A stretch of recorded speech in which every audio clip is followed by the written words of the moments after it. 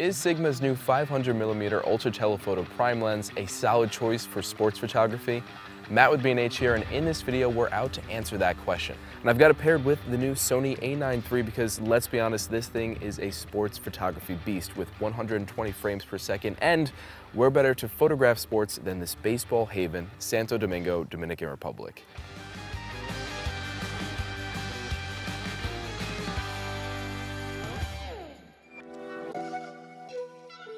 Sigma recently announced the 500mm f5.6 DG/DN OS sports lens, and let me just say this is a seriously impressive lens.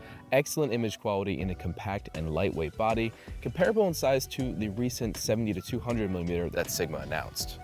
The Sigma 500mm f5.6 has Sigma's HLA high-response linear actuator focusing system for high-speed autofocus. 20 elements, including 3 FLD and 2 SLD elements arranged in 14 groups, refractive lenses to prevent flaring and ghosting, and 11 rounded aperture blades. This lens has Sigma's latest OS2 stabilization algorithm with 5 stops of stabilization at 500mm. That mixed with its lightweight at around 3 pounds, and you've got a perfect combo for handheld photography. In fact, most of the time that we've been shooting here in the DR, I've been using this lens handheld for both photo and video, and it outperformed in those areas. And it's around 80 degrees here, so if I had to lug around a heavier lens around this field, I would be a not so happy Matt. But one of the benefits of having an f5.6 lens that matched with Sigma's composite material that they used to build this lens means that we've got a lightweight, compact lens, which equals a very happy photographer. This lens is dust and splash resistant and has a front element that repels both water and oil. And while we didn't get to photograph through any rainy conditions while out here in the Dominican Republic, there's certainly no shortage of dust and dirt on the baseball field, so it's comforting to know that this lens can withstand all of that. And it's available in Sony E mount and Leica L mount. But that's enough of me talking. Let's see some of the shots I got with this lens here in the DR. Sorry, I'll throw that. I can't do it left hand. What can I say? I'm a baseball player. I'm a man of many trades.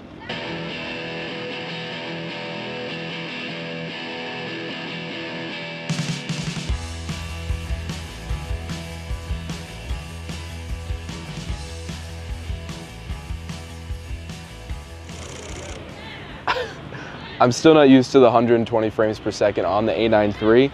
Having the 500mm prime with the A9 III, let me tell you, this is a power couple, if you will, this lens and camera combo with 120 frames per second, and especially for sports photography to be able to freeze the action, 1, and 2, the global shutter also helps with removing any distortion artifacts when you're panning really fast. In sports photography, you are panning really fast or tilting really fast, so having the global shutter to freeze that action without the distortion and artifacts is so important.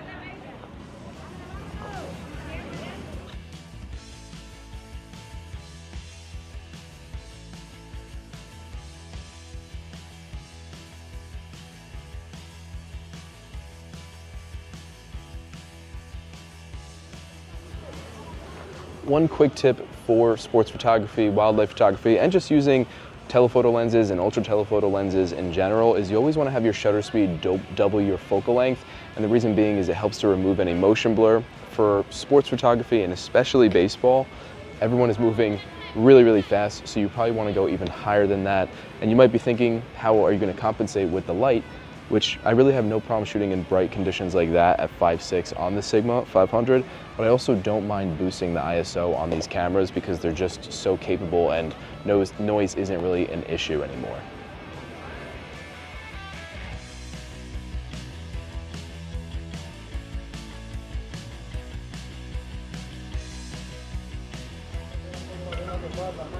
So back button autofocus is all the craze when it comes to wildlife and sports photography, but having these custom buttons, you can program these to so many different things on these Sony cameras, and it's default set to focus hold.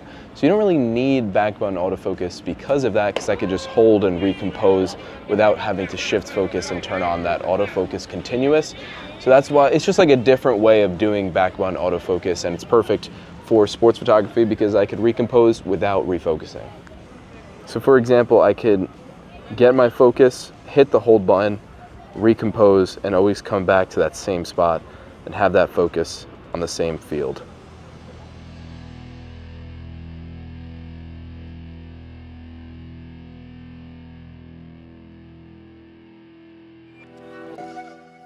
We had a great time using the Sigma 500mm f5.6 DG/DN OS sports lens here in the DR. It outperformed in so many areas.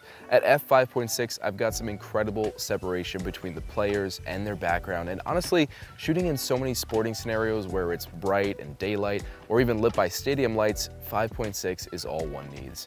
And it was also exciting to pair this lens with the Sony A9 III, and these two together definitely answered the question we were after from the start of this video, and this lens is perfect for sports photography. Now I've got to get back out there on the field, but let me know in the comments below what you plan to photograph with the Sigma 500mm. I'm very curious. Matt with Bain H, and I'll see you guys next time.